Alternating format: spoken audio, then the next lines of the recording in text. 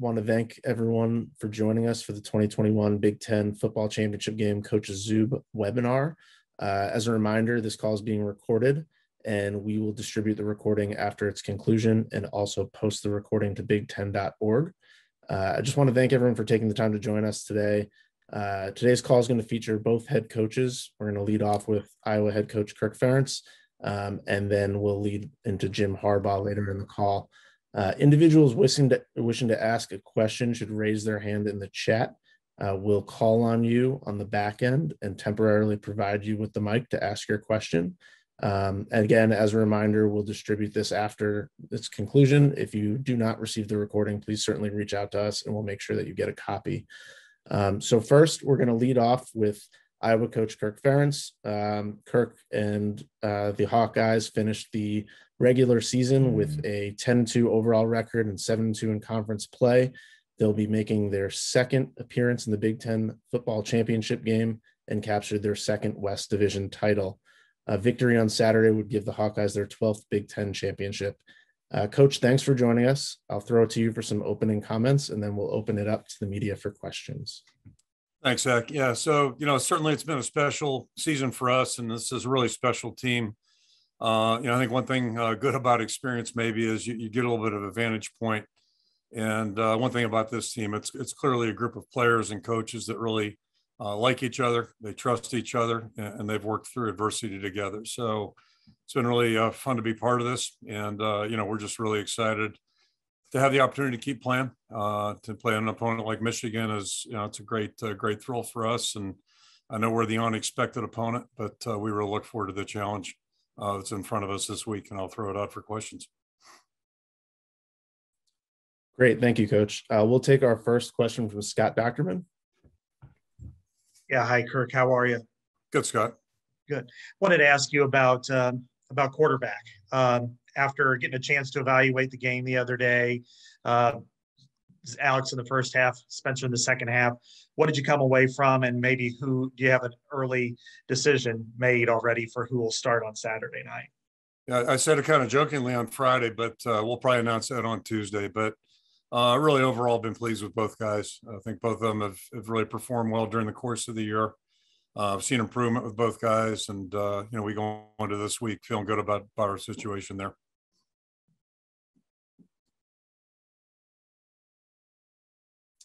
We'll take our next question from Brian Teague. Hi, Kurt. How are you doing today?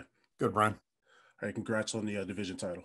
Thank you. So you spoke on the adversity of the season. How do you feel this adversity that your team has faced this season is preparing you for the matchup against Michigan on Saturday? Well, it seems like every time we go to a bowl game or a game like this, we're underdogs. We're a little bit used to that.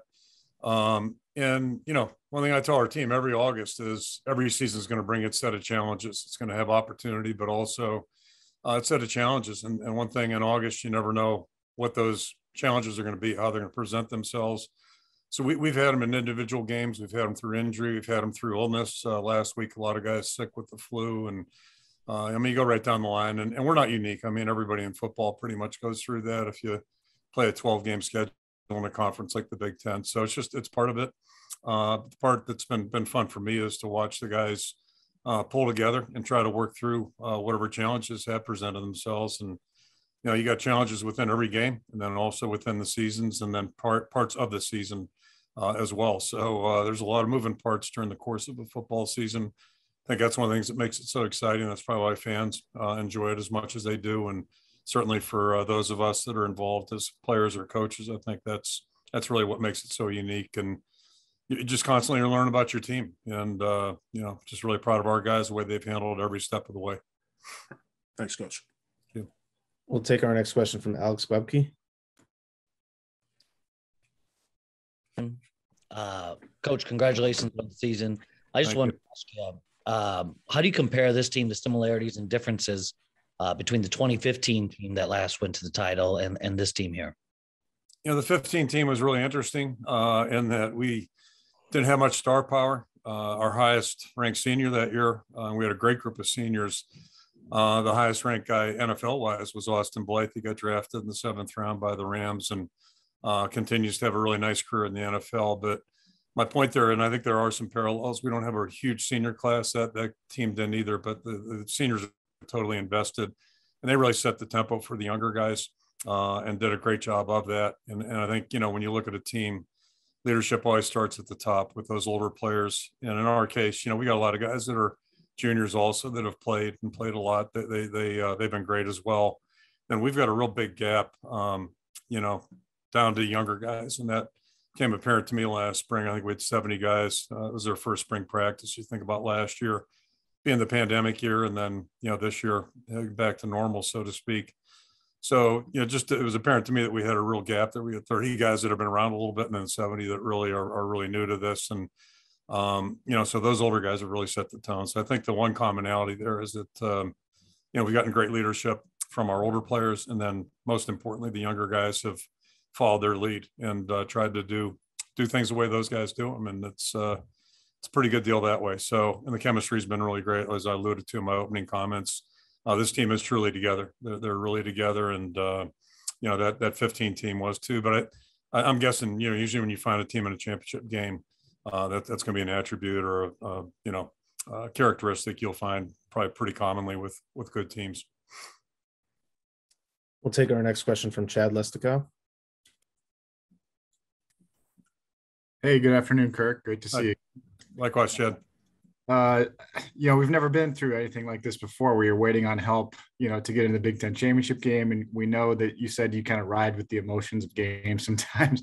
Just curious if you could paint the picture of what your situation was yesterday. Were you watching at home with family, in the office, getting ready to prepare, and kind of just what were your emotions as you saw the Minnesota game play out? Yeah, so a couple of things. Not know anything about gambling, but I'm guessing if you'd put some money on us when it was 21-6 the other day, and you probably done okay. I don't know how much that would pay off, but anyway, so yeah, it's been quite a journey here the last couple of days. And what I said Friday really was true yesterday. Did watch the game. Obviously, we had family over. We celebrated Thanksgiving yesterday, so we had the game on, and I was trying not to get too sucked in emotionally to it. Pretty clear what outcome we were cheering for, but just kind of let the game play out. And then, as the game went on, it became apparent that, maybe this would be a reality. And, when the final whistle went off, it was a really good feeling for us, and just really happy for our players, everybody involved, the staff, to have an opportunity to play in a championship game is always special. And, we certainly took the hard road to get there. So, it was a really good feeling. And then, as you might imagine, the phone blows up after that thing started there. But no, so we came in this morning, we got to work, and we'll handle this like a normal game week and try to be the same way with our players. We'll take our next question from John Steppe. Hi, Kirk. Good afternoon. Hey, John. What's the status of the flu bug? Is that still something affecting the team? Hopefully not. We'll learn more. The guys are coming in right now, actually, so I'll learn more here in the next hour or two. But prelim reports are really good. Hopefully, it's run its course, or at least we're on the tail end of it, and made for an interesting week, to say the least. But hopefully, we're coming out of it.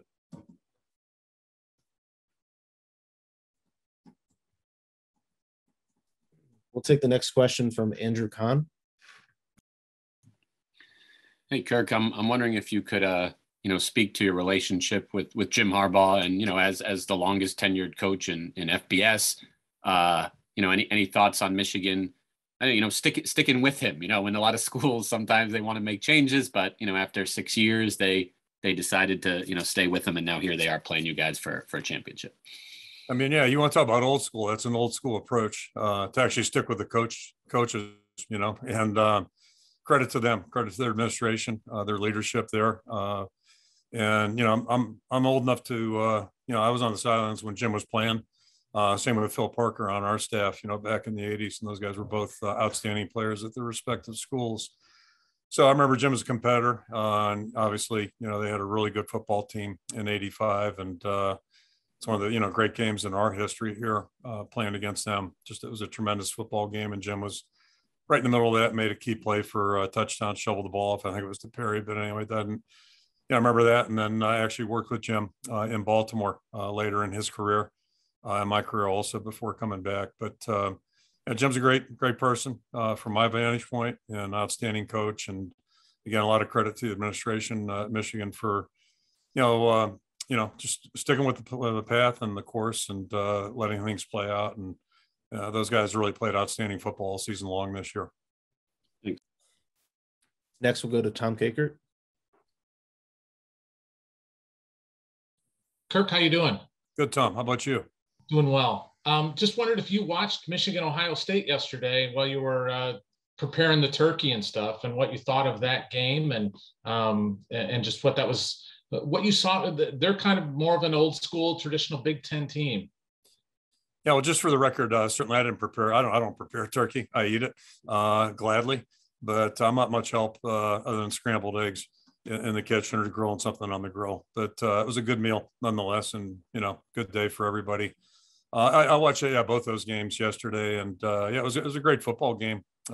Classic Big Ten weather with the snow coming down, and two really good teams slugging it out and getting after it, and great crowd involvement. So it's everything that's good about the Big Ten, I think, certainly showed up in both games actually.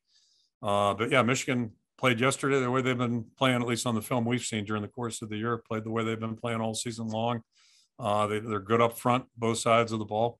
They run the ball really effectively and throw it effectively, and present a lot of challenges for you as you're a defensive team looking at it. And then offensively, they're playing good defense like you'd always expect. That's just kind of a tradition at Michigan. So, and then on top of it, really good special teams guys, special teams play, and specialist. So it's they're a tough team to prepare for. And again, when you get to a championship game, it's really what you expect, is playing a team that's a complete team, and that's what we see in Michigan. Take our next question from Angelique Chen-Gillis.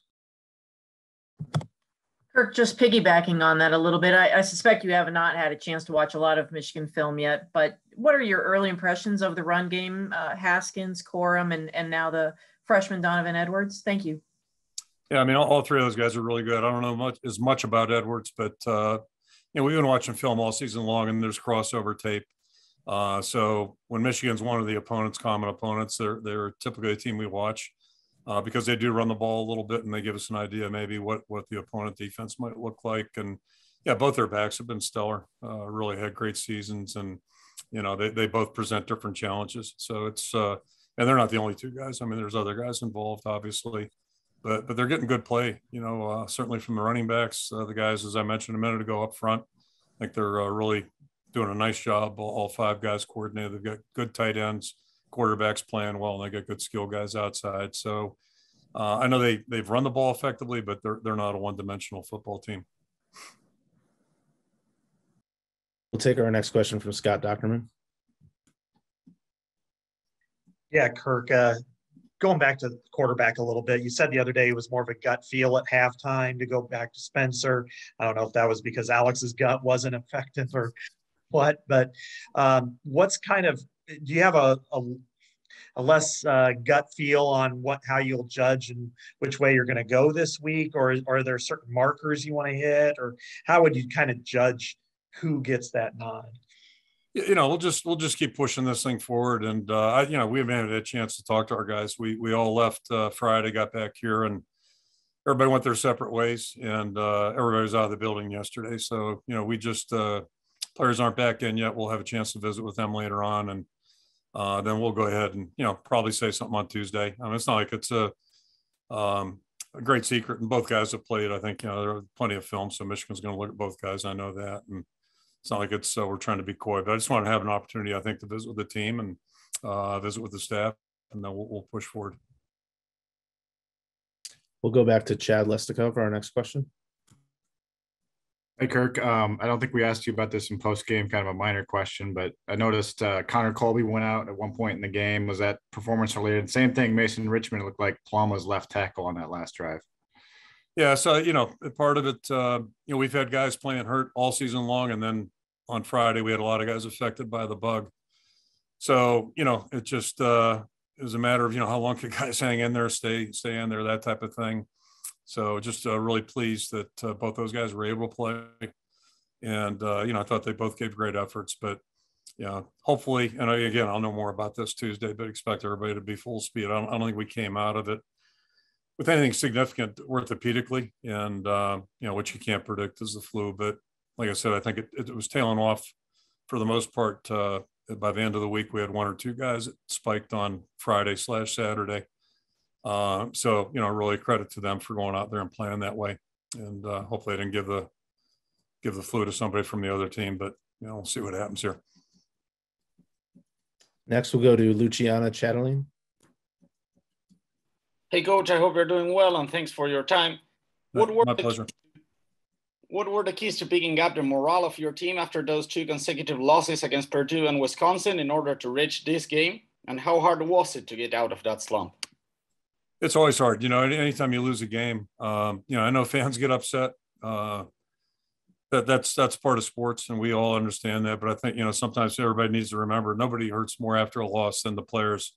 The coaches are probably close second, but the players especially, because they have one opportunity to play college football. It's a short window. And they invest an awful lot. It's really kind of the same discussion when there's a player injured. It's hard on everybody, but it's really hard on that individual who works so hard for 12 opportunities, and that's all that are guaranteed. Last year, we found out that that's not even, a reality all the time. So it was really difficult. It was a really difficult thing for us to go through. And to add to that, we had a bye week in between. So, it almost compounded the loss in some ways. And then to come out of our bye and not do so well, tough. But, really can't say enough about our players. They stayed resilient. They just kept working, kept trying to improve. And that's really all we ask them to do every week is try to improve. I think they were committed to that. And I think the rest of the story, too, if you look at it, all 4 of those games following those 2 losses, there was no walk in the park with any of them. We really had to play the full 60 minutes each and every week. And but we talk to our guys all the time. That's why they play 60 minutes, sometimes more, but there's 60 on the clock. So play it out. And it's the same thing with the season. You got 12 games scheduled. So, you feel bad when bad things don't go right, but, the season's not over, and let's just keep our focus on the next step. And fortunately, our players really bought into that and just kept pushing forward. We'll take our next question from Mike Moore.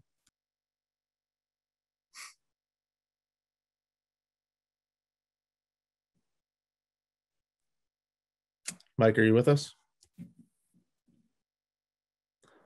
All right, we'll jump ahead and we'll go back to Scott Docterman for the next one. Kirk, last year you spent a lot of time preparing for Michigan in that Champions Week matchup. It didn't materialize.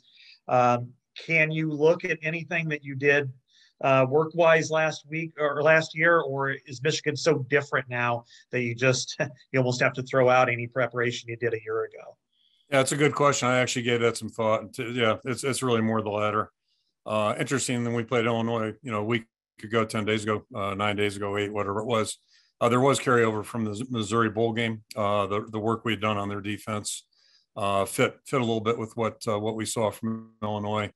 But in this case, no, I think they're a very different football team. Certainly, they've got a new defensive coordinator, and he's done a great job with their players, and they're really playing at a high level on defense. And then offensively, I think their attack has changed there too. So really, yeah, I've got a folder, but didn't even look at it. And the other thing about this time of year, you've got a lot of film on this team anyway, so it's really a lot more relevant to what we're up against.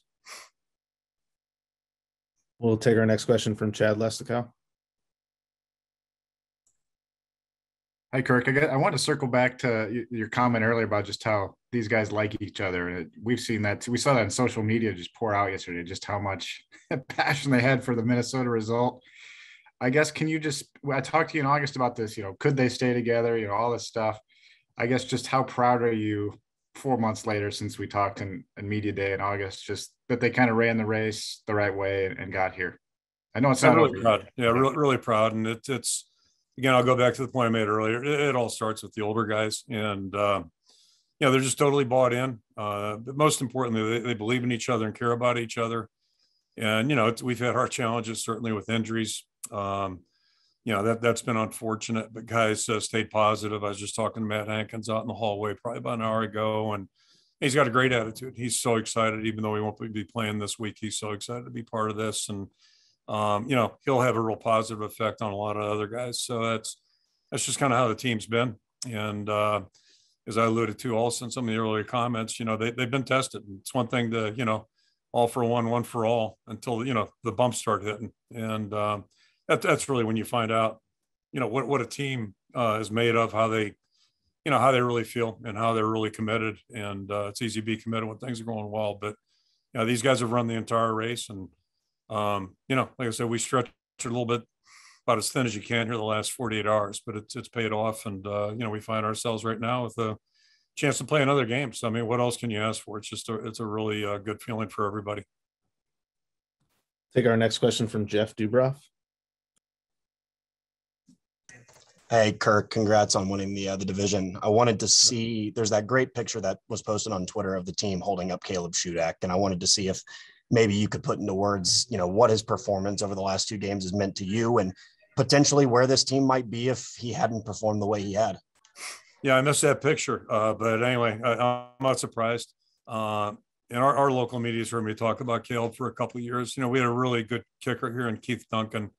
But I said it a year ago during the 19 season, really, if you took the shirts or jerseys off the guys, you wouldn't know one from the other. Obviously they look a little different, all that, but as far as performance goes, it was a coin toss. I mean, really was literally. And truth be known, if it was a longer field goal at 35 yard line plus, I probably would have gone with Caleb last year. We just never got in those situations.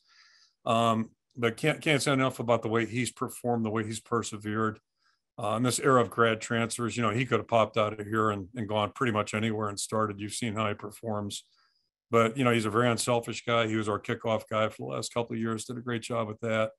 And when Keith stepped out due to graduation, he jumped right in there. And I think sometimes we almost take him for granted because he is so consistent and so reliable. So just can't say enough. And then you talk about, again, leadership, studying influence on younger players. He's just been absolutely outstanding. He's a great mentor for all the younger specialists, but a lot of guys on our football team. And I think he's teaching in our engineering department right now. I mean, he's got about 7 degrees here. So he's really an outstanding student, but just a first-class young guy. We have time for a few more questions here. We'll go to Angelique Chengelis next. I apologize. I did not mean to have my hand raised. Sorry about that. No problem. We'll jump ahead to Brian Teague in that case. All right, Coach, your staff earlier in the season mentioned that they felt like they lost a little bit of that offensive identity. What do you credit for that moving in the right direction here down the stretch? Offensive identity, I think that's what I heard, right? Yep. Yeah. Mm-hmm. So, I mean, really, our challenges really started up front this year. And, we've graduated some good players here the last couple of years. We knew we'd be young at tackle, but I think all of us were, figuring we'd be pretty veteran inside. Tyler Linderbaum's as good a lineman as I've ever worked with at any level. He's just a first-class guy and an outstanding football player. And then we thought we had 2 pretty veteran guards in Kyler Schott and Cody Entz. But unfortunately, really, Kyler and Cody, 2 different stories. He had surgery back in January and really hasn't been able to get to full speed. I think he's close now, but it took him a long time to get traction coming back and faced a couple of hurdles with other injuries. And then Kyler was doing fine. And unfortunately, during the break between the end of summer program and the start of camp, broke a bone in his foot. So he missed, 6-8 weeks. And then, came back after sitting all that time and tried to play his way back into shape. So he's finally back in game form right now. But my point is, early in the season, we pretty much had Tyler and then 4 guys that haven't played a lot in their plan. And they're all good young guys, and they're all guys that I think have improved. And I said that back in September. I thought the opportunity for growth and improvement in that position, and probably our defensive line was maybe as big as anything on our football team because we're so young in both areas and so inexperienced. But I think we're finally seeing that. I thought, we started to gain a little traction maybe after the bye week, and with each week, I think we've improved here this last 4-game block. So, we're hardly monsters of the midway yet, but I think we're closer to being able to operate, and it's going to be a big challenge Saturday because Michigan's got a really good front, I think, is all you guys know.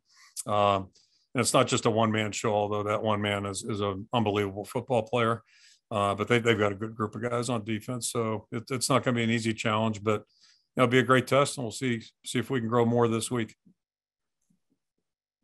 We'll take our next question from John Steppe. Kind of going off that with the defensive pressure at Michigan can force, what challenges do you see that posing, considering the youth at the 2 tackle positions as they deal with Michigan's edge rushers? Yeah, so I was just watching some of that game before I came in here, and all you had to do is watch a game yesterday. That was a huge part of the game out there, and Ohio State's got a veteran group of guys up there. Those guys are really good, and so that just speaks to the tenacity of the edge guys for Michigan. And number 97 is he's an outstanding player. I'm sitting in my office thinking about guys that we faced who he reminds me of, and I can just tell you, my 6 years, I'll date myself, my 6 years in the NFL. You play against good guys each and every week, and there are a lot of really good players in the National Football League. But during my time, the two that really stood out, Reggie White was just such a freak. I mean, a freak person. I'm not including him. He's on a different planet. You think about a guy like Howie Long, or think about a guy like John Randall. And during my time in the National Football League, those two guys were as problematic as anybody you faced, mainly because they just didn't take plays off. Like, it was just all the time, every play. And that sounds, routine, like that's what you're supposed to do, but not all players can do that. And those two guys, when I was coaching, they kept you up at night just worried about, like, boy, how they're going to disrupt things. And I think that's what you're looking at 97. J.J. Watt's probably more, moving into this century. J.J. Watt's that kind of guy in the NFL, or, when he was in his prime. So, 97 is just a really disruptive player. And it's mainly because he's a good football player. He's, elusive, he's strong, but he's also just got such a tremendous motor. We have time for 2 more questions. We'll take our next question from Steve Clark, and then we'll end with Scott Docterman.